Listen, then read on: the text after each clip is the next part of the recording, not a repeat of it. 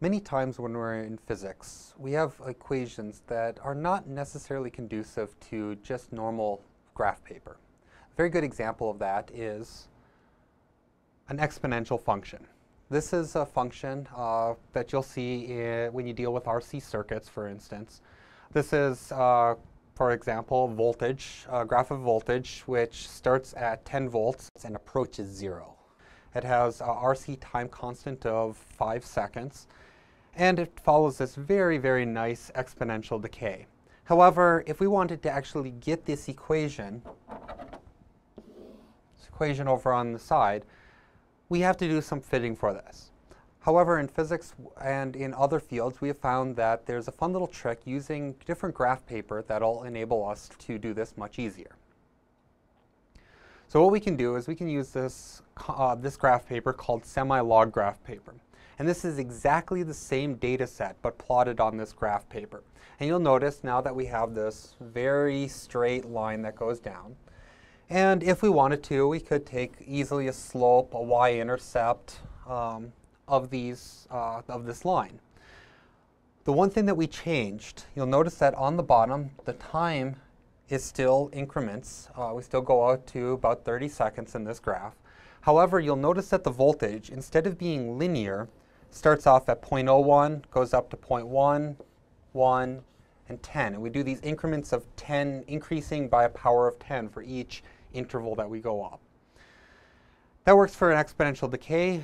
For an exponential growth, for instance, we can have the same exact concept. Equation of this line is 0.1 times e to the x divided by 5. So as we increase our x value, we go up the curve. And again, over on our y-axis, we'll see that all of these values over here are just increments of 5. If we move forward, we'll see that using the semi-log paper, again, we have the 1, 10, 100. Down at the bottom, we start at a 0.1. That again, we get this nice straight line to come out. So semi-log paper enables us to take a graph that was exponential, either decaying or an exponential growth, and convert it into something that visually looks like a linear equation. And the graph paper that you'll see, this is called semi-log graph paper because one of the two axes is logarithmic. You'll notice down that on the bottom, the x-axis is a linear. So this is where we get the linear part of the semi-log paper. And down here, we start with 1, goes to 2, 3, 4, 5, 6, 7, 8, 9, and eventually end at 10.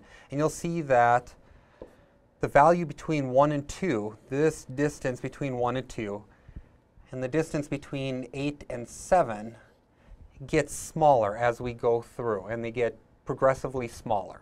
And if we actually look at 2 full cycles, we'll see that we start at 1, 2, 3, 4, 5, 6, 7, 8, 9, 10.